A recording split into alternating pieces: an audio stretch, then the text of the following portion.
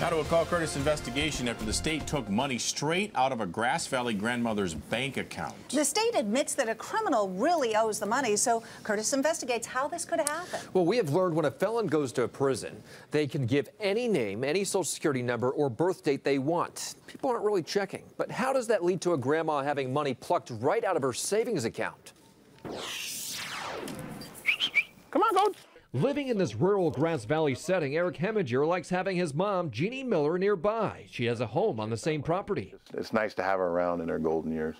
Eric helps her manage her finances, so when she had a $721 bank withdrawal from the Franchise Tax Board, Eric looked into it. It was from the people who collect taxes, so she thought it was maybe a late fee for taxes, and we hadn't filed on time. So I just figured it was something I owe, and I was going to pay it. But the paperwork from the state shows it's a court-ordered debt owed to the Victim Compensation and Government Claims Board. The order from the state has Jeannie's Social Security number on it, but it's for a felon currently in prison named Jermaine Kirk. I contacted the bank, and they said there's nothing they can do. It's a court order, and they have to abide by it, and that we would have to talk to the state. The Victims Compensation Board tells us Kirk, a convicted burglar, gave the wrong Social Security number. But how could the state allow money to be wrongfully taken from this senior citizen's account? They should be double checking. John Kupal of the Howard Jarvis Taxpayers Association thinks the state should have checked to see if Jeannie's account was linked to the felon before taking her money. We have an innocent victim here who's having money taken out of her account illegally and inappropriately. But the Victims Board says they have no ability to double-check Social Security numbers provided by inmates. The Franchise Tax Board says it can, but quickly adds this wasn't their fault. They refuse to go on camera answering how this happened. Jeannie's family wasn't happy to hear it could be 16 weeks to get her money back. Then I was told that, hey, you're not special. She's not special. There's a lot of people before you and after you that the same thing has happened to.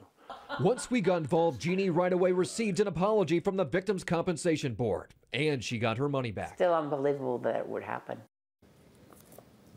So the question remains, how can this happen? Would the state be able to pluck money out of your bank account even if you don't owe it? The Franchise Tax Board refuses to answer our questions.